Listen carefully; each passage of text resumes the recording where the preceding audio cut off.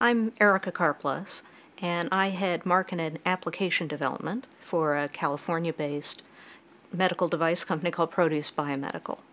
And what I do for the company is identify for one of our very interesting technologies, which I'll describe, which application areas we should develop first, second, and third, and in which geographies, Europe, Asia, US, we should develop those technologies. Well, until very recently, medicine has been driven by what I think of as population information. We do studies of various therapies on hundreds or thousands of people, looking for small improvements in the benefit that they get from those therapies. And that has some good points and bad points. But it leads to the cases, for example, like the drug Lipitor, which you may be familiar with, the most broadly prescribed drug in the world, where only about 10% of the patients who take Lipitor actually get a benefit. That's not very good value. You may be familiar with some medical devices, cardiac defibrillators. $30,000 device costs $30,000 to have it implanted in you, and it only sends its signal, therapeutic signal of jolting your heart back to action in about 9% of patients. So we have these very expensive therapies that were designed to address population problems, but when you get it down to an individual patient, very few get the therapeutic value that was intended. But I'm just as interested in personalized medicine beyond conception. What is it that you do every day? What do you eat? Do you take your medications? Do you exercise? Do you have a happy family life? These are things that you make choices about each day, and that, perhaps far more than your genomics and your genetic proclivities, determines whether you're going to get sick or not and which diseases you may be susceptible. So the challenge is, how do I use that fact, the fact that most of your personalized medicine is up to you and your choices, how do I use that fact to help you have a healthier life? And it gets down to selecting the information that would allow you to make those choices and presenting that information to you in a way that's powerful and valuable to you. Some of the most exciting work happening now in personalized medicine is in this other personalized medicine, helping you measure and change your behavior so that you can take greater control of your health. There are a number of researchers and companies who are doing very exciting work in wearable monitors, devices that can measure what you're eating, your activity level, your heart rate, what your sleep pattern is, and there are some very exciting gizmos on the market. So one very interesting technology that gets added to the mix of these wearable monitors and the cell phone is something that we are developing in implanting a very tiny sensor into pills, which when you ingest it, sends a signal. And it says, I'm Erika, and I just took Lipitor 50 milligrams at exactly 6:20 p.m. And that information gets sent in a very safe and private way to a wearable smart plaster or a smart Band-Aid that picks up that information, records that information, and at the same time measures your physiologic response to those pills you took.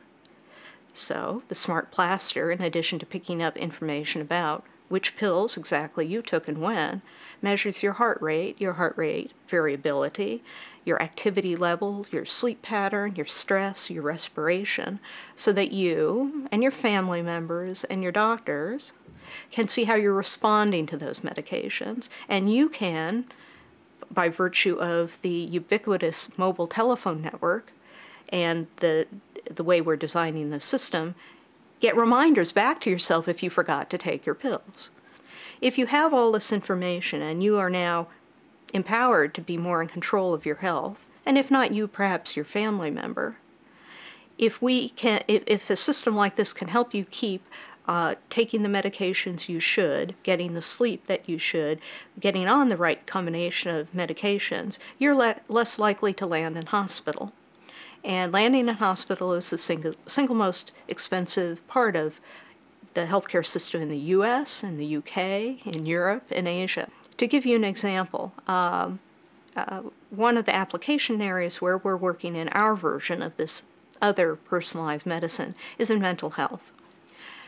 There are millions and millions of patients living with schizophrenia and bipolar who have great difficulty remembering to take their medications. There's a segment of these patients who fully accept that they are seriously ill and are trying to get better. They are called in recovery.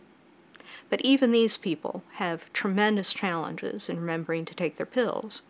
At this conference, I shared a video of one such consumer who works with us, and she tells a very poignant tale, which is, and this is a woman who had her first psychotic break when she was at graduate school at Harvard.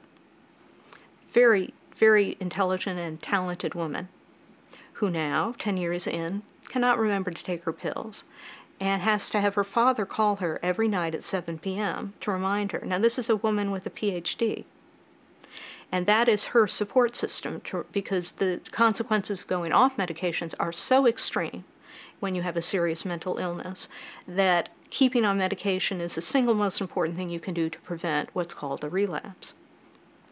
When she looks at a system of the kind we're developing, she says, now my parents won't have to call me every night. I'll have a system that I can tailor to meet my needs that will remind me, and now my parents can just be parents.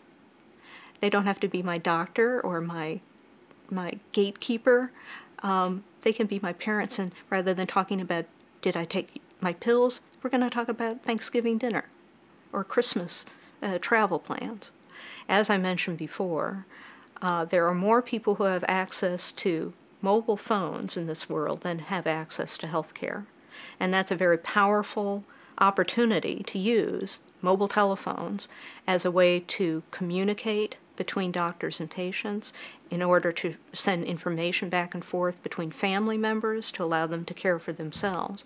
And although there are many fascinating technologies being developed, I think many, many of them will depend on connecting in to the internet and the mobile telephone network, because that is the computer that we all carry now and increasingly will carry. That will be the platform for healthcare of all flavors, and in particular for personalized medicine. The cell phone itself is a health tool, just the way it is now. You can use a cell phone to know where you are. Imagine you have an elderly parent who may have dementia or Alzheimer's, and you want to know if they go outside their home. Are they wandering away? The cell phone already does that. The cell phone already knows how social you are, which is a key indicator in some illnesses. Are you talking? Are you social? Are you talking to your friends? Are you getting out of the house? The cell phone can already do these things.